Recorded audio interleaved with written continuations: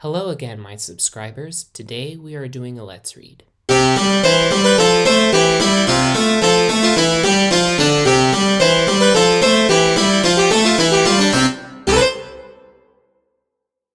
After going through the trio of impractically perfect characters, I racked my brain around what should I do next after going through that sprawling epic. Well, it hit me.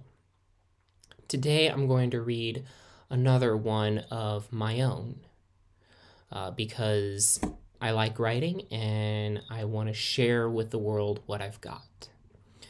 So today we're doing a Wayward Pines fanfiction that I wrote in response to Ben's death in the second season of Wayward Pines.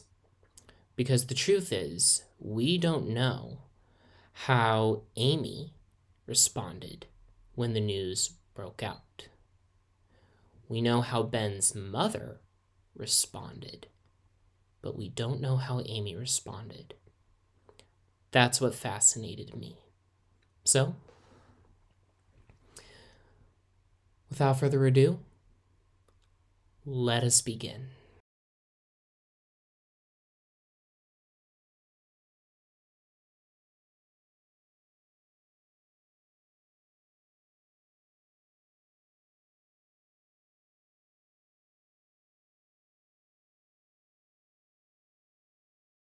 She remembers him. She sits at the kitchen table of her house and stares at the cold meal before her. No one else lives with her, although the house is big enough for two. She is alone. She remembers when they first met. A tall, handsome boy who looked out of place arrived at her school. In truth, he was quite out of place, having come out of a long stretch of hibernation, like so many in Wayward Pines. She knew that he would soon learn the truth about this place, but for now, she wanted to know him, and for him to know her. She remembers the first words they shared. Initially, there may have been an early attraction, but as the days rolled by, that became increasingly apparent. Even their teacher saw it during a lecture on human reproduction because she chose them as her models. The students saw it as risible, but she was more accepting of the pair. She remembers the kiss. Standing in the back of the loading van while she stared up at his face, their lips met. Adrenaline rushed through both of their bodies. A precious moment interrupted by an explosion, leaving him scratched and bruised, and herself a concussion. She remembers the first wave of fear. Waking up in the hospital, she immediately worried about whether he was alive, but a great wave of relief followed as she entered his room and saw him awake. She crawled into his bed and lay next to him. There, she wanted to stay for the longest time, and she thought he wanted the same. She remembers his heartbeat. Sitting next to his bed, looking down at him, she told him she wanted to be a nurse. He liked the idea. The sound of the steadily beeping EKG monitor gave her an idea. She moved her body toward his and rested her head against his chest. A smile formed on her face when his heart beat calmly into her ear.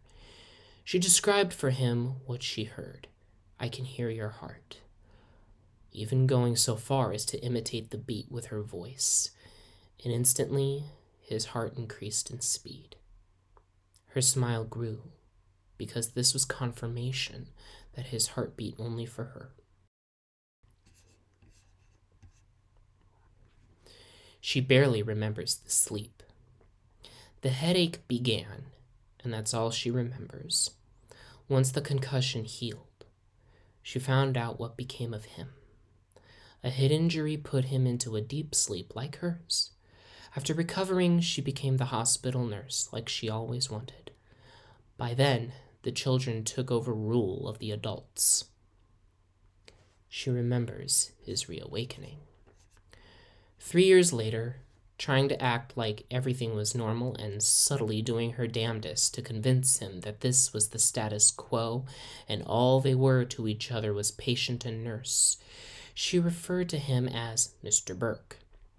The attempt failed, as she foresaw, and she would later admit that it was her fault for not keeping up the charade. He left and discovered the new truth. She remembers that awful day. She tried to keep up with his activities, but work at the hospital rendered it a difficult task. Finally, word got out that he was banished to the wall and overtaken by the Abbeys, a monstrous abominations that were once human but perverted into a ruined and terrible form of life.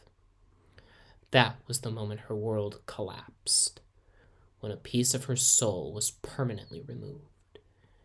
She would never again see his baby blue eyes, feel the closeness of his hunger-paying body or the touch of his lips against hers. Nor would she hear his heartbeat or voice, except for those recordings she kept in a safe deposit box. But these weren't the same. They were never the same. These truths, these memories, act as a weight against her head. She buries her face into her hands and cries.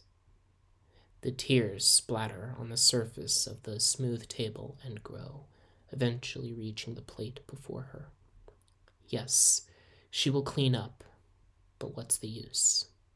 The next night will be the same, for Amy Breslow remembers Ben Burke.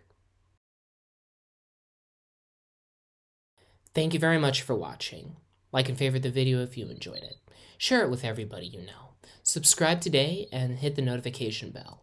I upload every Saturday, or at least try to. Like the Facebook, Instagram, TikTok, and Tumblr pages. Please stay safe and healthy. And remember, it's chaos.